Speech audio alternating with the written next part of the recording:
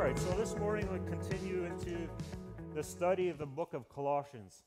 And just a quick recap. Last Sunday we talked about that Paul started the letter with thanksgiving and prayer, showing us how powerful thanksgiving in our lives is. And then it talked about the power of the gospel, how it changes lives. We talked about that changed lives bear fruit. We talked about the power of God gives strength for today. And we also talked about the assurance of an eternal inheritance. And so, as we continue in this, I want to encourage you, if you have your Bibles with, open it to Colossians chapter 1. Last Sunday we looked at verses 1 through 14, I think it was. And this Sunday we'll continue from there. And so we have the verses on the screen too, and if you don't have your Bibles with, then just look there. But it helps to, at least I know for myself, it helps to just have this passage open in front of me, and I can keep referring to it as I'm listening to somebody speak about a passage. But let's continue into this. So the letter of Colossians was written to this church in Colossae, and it was written somewhere around 60 to 61 AD, somewhere around there. The Apostle Paul is actually in prison as he writes this letter. And in fact, this letter was written when there was still lots of people alive that would have known Jesus, that would have probably seen Jesus. So this book wasn't written hundreds of years after Jesus died and rose and went back to heaven, but this was written, like 30-ish years after that. And so it's very, very fresh from the time of Christ. And Paul wrote this letter to address some false teaching that had come into the church, and especially this idea that Christ wasn't everything. There were some teachers that had come into the church that were saying, well, Jesus is this and this, but he's not fully God. There's these other things that you have to consider. And Paul is saying here in this letter, no, Jesus is everything. And so we'll continue to look at that. But this morning we're going to get into a passage that's a little difficult to understand sometimes if we don't understand the Trinity. And I want to just take a couple of minutes and explain the Trinity a little bit. I can't go very in depth, and I'll probably miss a lot of important things, but I'm going to try to explain a little bit how the Trinity of God works, because it can be confusing when we talk about God. It can be confusing because, so we have God the Father, and we have God the Son, and we have God the Holy Spirit, and how does this all fit together? How does this work? How can we have Father, Son, and Holy Spirit, and yet one God? And so I'll try to explain that a little bit, how that works. And the thing is this, we believe in other things that we can't fully see or understand, right? We believe in things like, for example, wind. How many of you have seen wind? You've seen the effects of wind, right? But how many have seen wind? Anybody? Anybody been able to catch a piece of wind and hold it and look at it and examine it? How does it look? And we can't, right? It's invisible. We cannot. And yet we see the effects of wind, and we know that wind is there, and we know that it's a truth because we see the effects. But we don't actually see the wind. What about oxygen? How do you know that there's oxygen? It looks exactly the same if there's oxygen present or absent, right, in the atmosphere. I mean, we know that, there's oxygen everywhere, but if you could, for example, if you would fill a container with a different air, whatever it is, substance, you wouldn't see any difference. If you could actually look into that container, you wouldn't see any difference from oxygen or that, right? You could fill it with carbon dioxide, or you could fill it with I don't know, argon, or you could fill it with whatever air type substance you want. And yet we know that there's oxygen because we're breathing oxygen and we're staying alive, and we know there must be oxygen, right? So we believe in things that we cannot see. And there's more things. One of the things that I've always wondered, so how do x-rays work? I know that I can stick my my hand under this machine and it takes a picture and it looks at my bones, but how does that work? How does it actually work? So there's a thing called x-rays, and I don't fully understand it, but it's there and it works, and I've seen the results of it. There's a book written by James White. It's called The Forgotten Trinity. He says this: when speaking of the Trinity, we need to realize that we're talking about one what, and three who's. The one what is the being or essence of God. The three who's are the Father, Son, and Spirit. We dare not mix up the what's and the who's regarding the Trinity. So there's one God. He's the what. And there's three who's. There's the Father, the Son, and the Holy Spirit. And within this definition, there's kind of three fundamental truths. The first one is this: there's only one God. There's only one God. The second one is this: there are three distinct persons. So God the Father is a person, God the Son is a person, God the Holy Spirit is a person. And the third truth is this: that the persons are co-equal and co-eternal. So one did not come out of the other. They're all co-equal and they're all co-eternal. They're all equal and they're eternal. And he observes this. He says, every error and heresy on this doctrine of the Trinity will find its origin in a denial of one or more of these truths. So if you see or hear or read teaching that denies any one of these three aspects, there's a problem. There's a problem with that doctrine. If anybody says, no, there's more than one God, or says that, well, the three persons of the Godhead are not equal, or whatever, then beware of that. There's an old book that was written, I think, back in somewhere late 1800s. And this book is called Flatland, A Romance of Many Dimensions. And so this is a book that's written in kind of this old English, and it's interesting to read. But in this book, it talks about a square that lives in flatland. So it talks of a square, okay? Imagine a square box, but just a square with four lines. And it's living in this dimension called flatland. It's a land that only has two dimensions. So there's only two dimensions in this land, only two directions. And in this, he has this encounter with this character that's called the sphere. The sphere. Do you know what the sphere is? You students know. It's a 3D object, right? It's like a perfect ball, in other words. And so all of a sudden, it's a 3D object. And so the square, which is a 2D dimension, meets this sphere, and this sphere lives in spaceland. And even though this square cannot imagine anything beyond two dimensions, but it believes the sphere when the sphere says, no, there's a land where there's three dimensions. There's a land that has more dimensions than this land.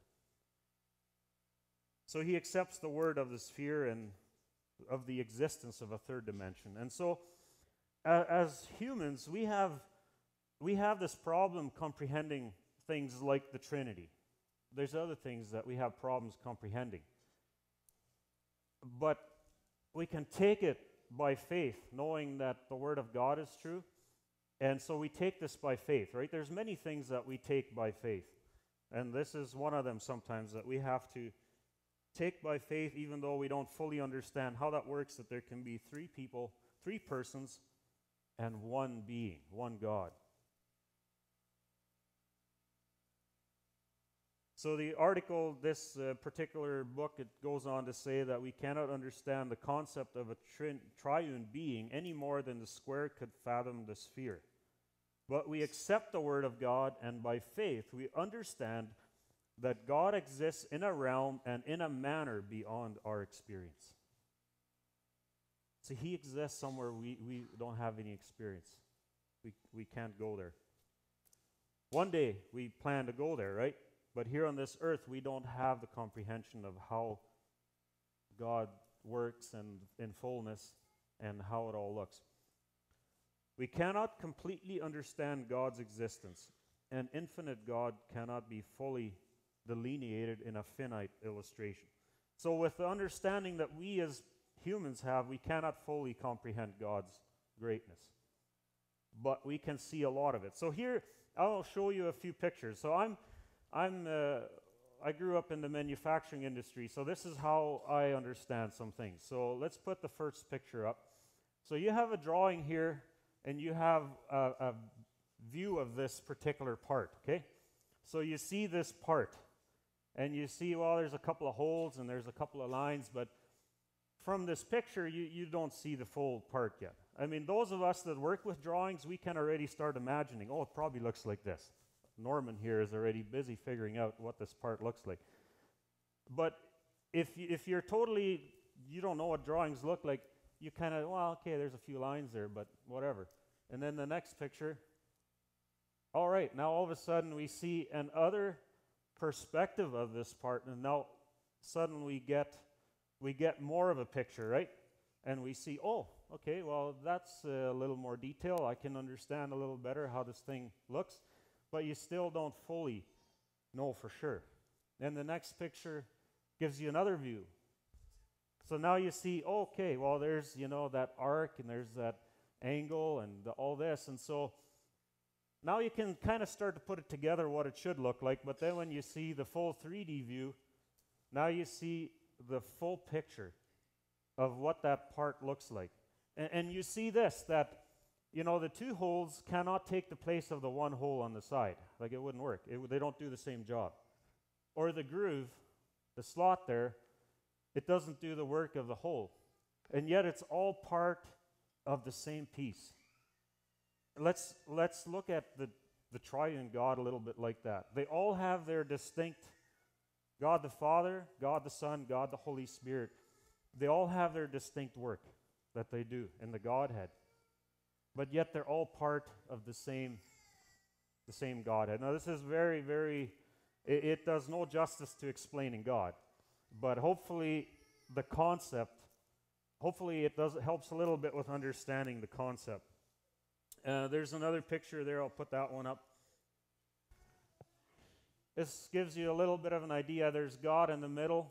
God is Son, God is Father, God is Spirit. But yet, Spirit is not Son. Son is not Spirit. Spirit is not Father. Father's.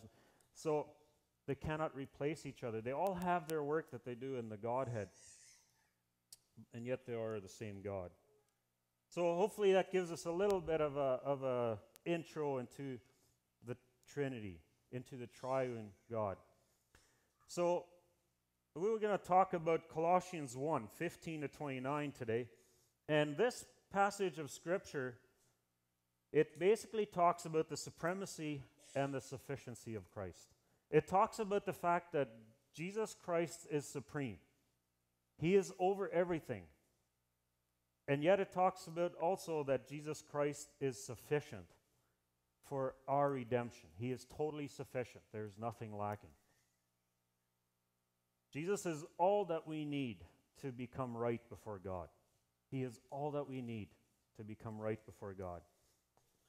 And so we'll see 4 things about Christ. And so this Sunday I'm going to take this passage and I'll break it into 4 parts, and we'll look at each part individually.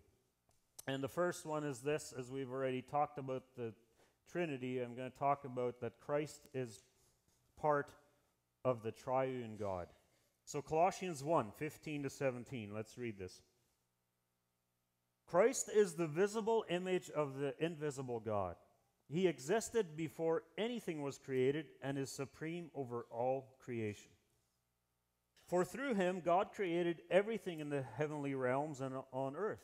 He made the things we can see and the things we can't see, such as thrones, kingdoms, rulers, and authorities in the unseen world. Everything was created through him and for him. He existed before anything else, and he holds all creation together. So we see here that Christ is the firstborn of creation. And so Christ is not a created being. He is the firstborn. He is the first that there was of the visible image of the invisible God. He is not created, but he's preeminent, sovereign. The part of God that became visible to mankind, if we want to put it that way. And it's amazing how intertwined creation is with Jesus. It says here very clearly that Jesus, that through him, God created everything. Through him. Jesus was right there. So all of a sudden, to me, this picture of why Jesus was willing to come and die for us becomes a lot clearer. Because he was personally involved with creating mankind in the first place. He loved them right from the start. He was involved in putting us together. Through him, everything was created, and not just things we can see, but even the things that we cannot see. And it says, such as thrones, kingdoms, rulers, and authorities in the unseen world. See, even the aspect of authority was created through Jesus. See, according to this, there's no authority that wasn't created by Christ. He created it. And he holds all things together. Jesus holds all things together. Have you ever thought about why things stick together? I mean, maybe you don't think such useless thoughts as I do, but I sometimes wonder, why do things stick together? Like, if our human body is how much percent water, do they say? Like 90-something? 80? It's like a high percent of water. Like, that's our body. Why don't we just flop, just like sink, like a balloon, like a water balloon? I mean, I don't know. I mean, we have some bones, I guess, that kind of keep us somewhat in the right position, mostly. But yet, it's an amazing thing to think about. How does that all hold together? How does that all hold together? Christ is what holds creation together. Even things like the laws of nature are subject to him.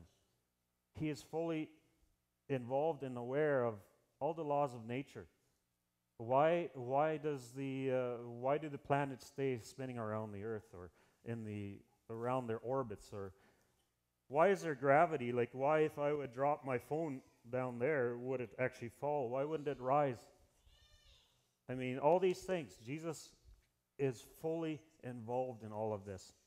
He's fully involved in creating enough cold on this earth to make us wait for summer, and then enough heat in summer to make us wait for winter again.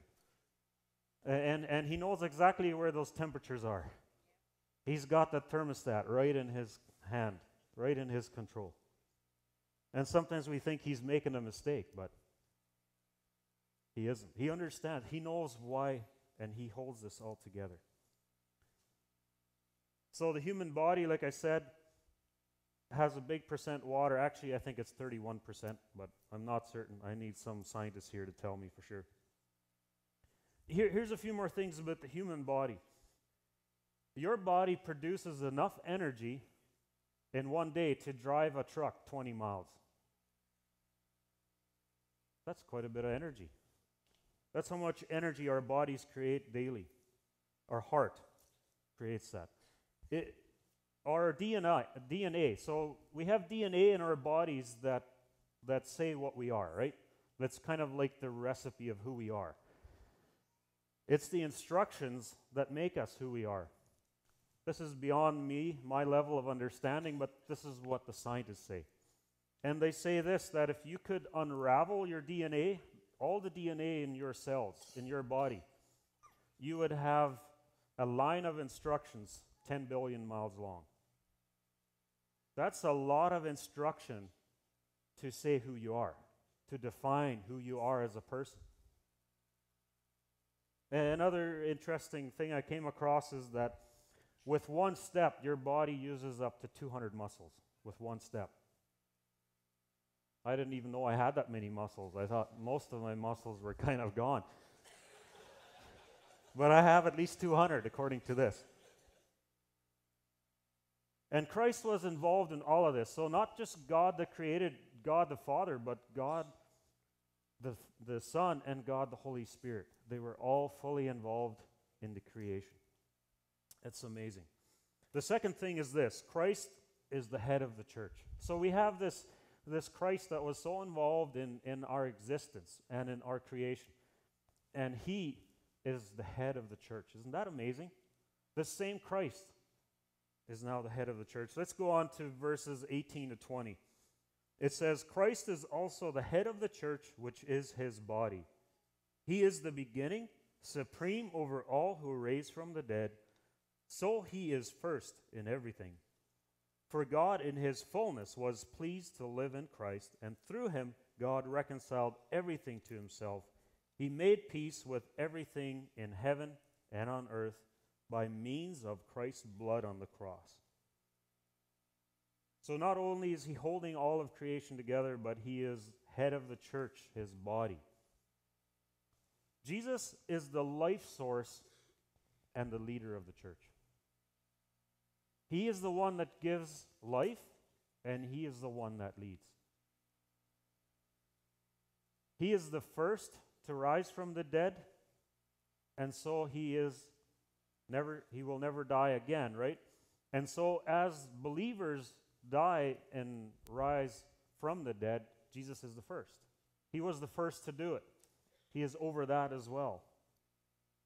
And the church is his body on earth doing his work that he is ahead of.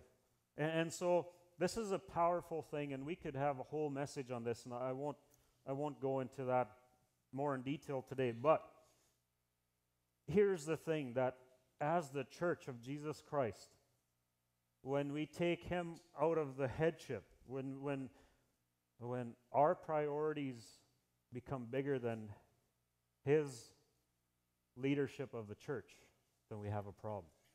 When it's us building something, instead of looking at Christ and saying, what do you want to do? Then we have a problem, right? When it becomes our mission rather than his mission, we have a problem, right? If he is truly the head of the church, then we have no option but to look at him for instruction, right?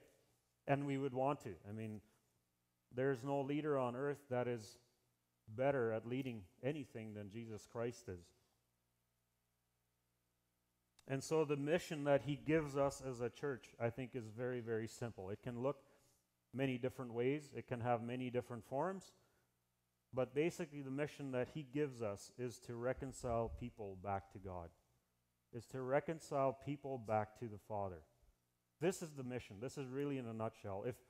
If our mission is to build a building, if that is the goal, is just how big of a building can we make and how big of a service can we have and how this and that, if that is the essence of our goal, then we're missing it. If the essence is that we want to reconcile people to God through this, now we have a mission that we can believe in.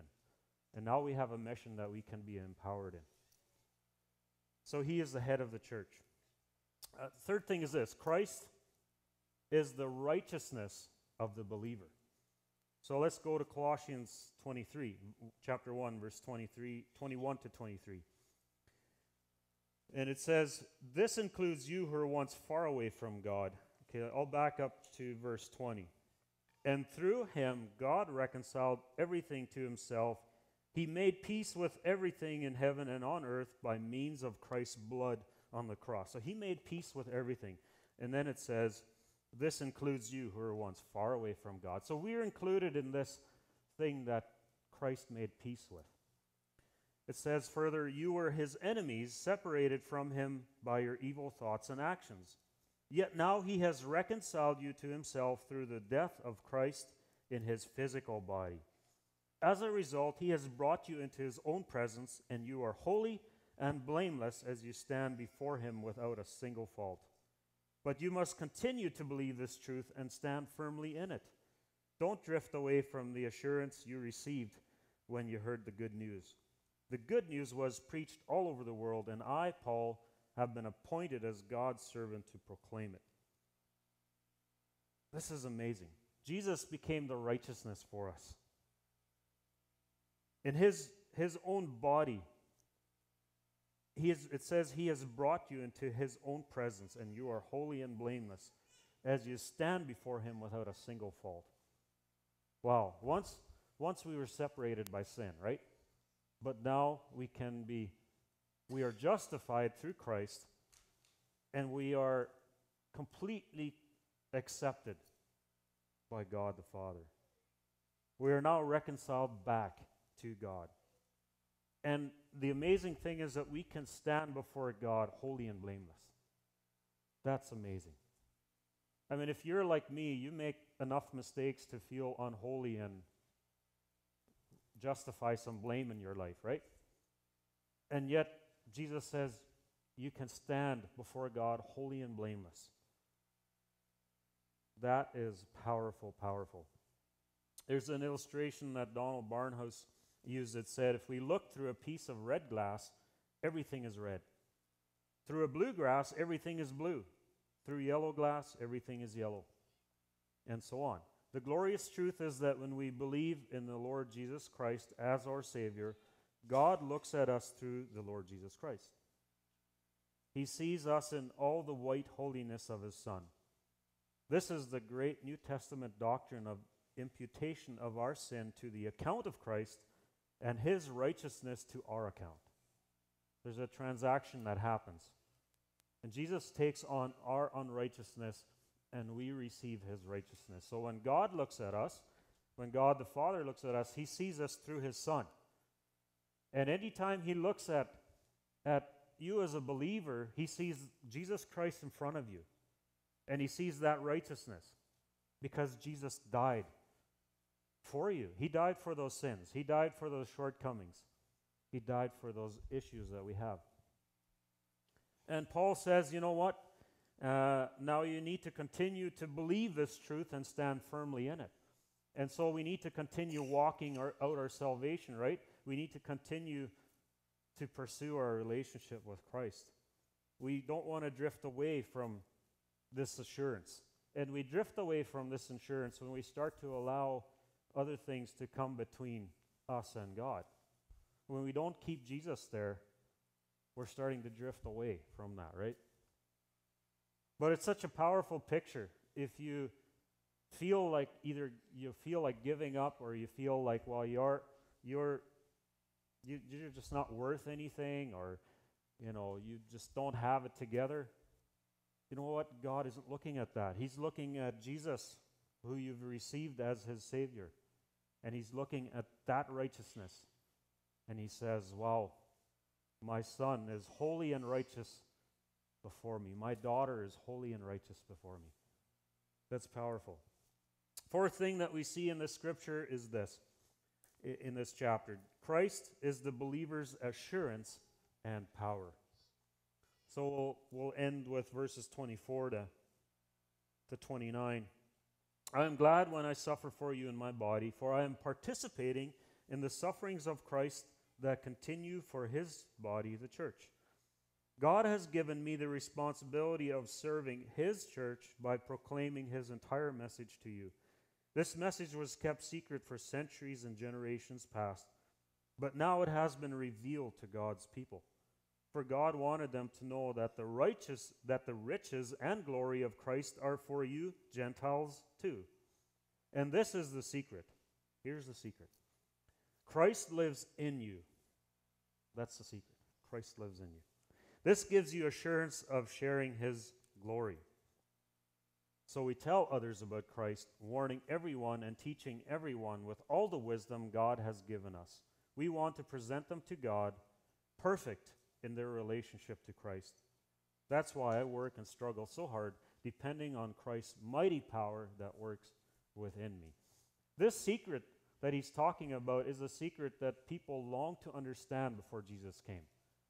For thousands of years, they were looking for the Messiah. They were looking to understand the secret of how God would reconcile people back to Himself. And all of a sudden, Jesus came. And the secret is now revealed to us. And it's not just to the Jewish people who were God's special chosen people, but now it's open to every person, right?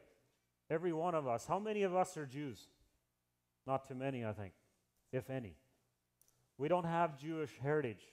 probably all of us don't have them. Maybe we have a little bit at some point. I don't know. But the truth is, if God hadn't decided that he would apply this to the Gentiles as well, we would be in foolishness today. We wouldn't be here. We would have no Savior. We would have no redemption back to the Father. But Jesus didn't just die for the Jewish people, he also died for us. And so the Apostle Paul says that he is glad to suffer for Christ, for participating in this work of the gospel. You know, sometimes I want to close here, so the worship team, if you want to come up, go ahead. But sometimes we feel like, well, you know what, I shouldn't have to suffer.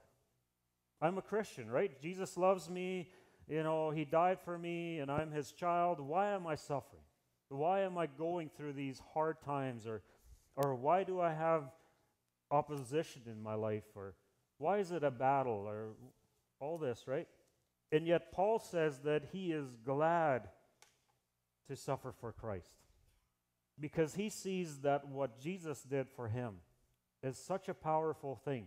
Nothing can come against him that Jesus hasn't already won victory over. And then all of a sudden his circumstances aren't controlling him. Rather, it's the love of Jesus that's controlling him. And Paul ends with the encouragement to stay true in our relationship with Christ. And just as he is depending on the mighty power of Christ in him, so we need to also do, right? So Christ is Lord over all. He is the all-sustaining Lord who has every part of creation in his control. And he is the all-sufficient Lord who has filled every requirement for us to be seen as righteous before the Father. This is the whole essence of this passage of Scripture. And the question is, how does that apply to me and you today? What difference does that make to us today? I would ask this question. Do you have the peace of God ruling your heart? Do you have his peace and his love working in your life? Is that controlling you? Is that running your life? Do you rest in his promises that he is always with you and for you? Does it motivate you to share Christ to others? What does it do in your life, right? So let's be the body of Jesus, and let's let him be the head that he wants to be, that he is, rightfully the head of the church. And let's continue to pursue the mission that he gives us, right? As a church and as believers.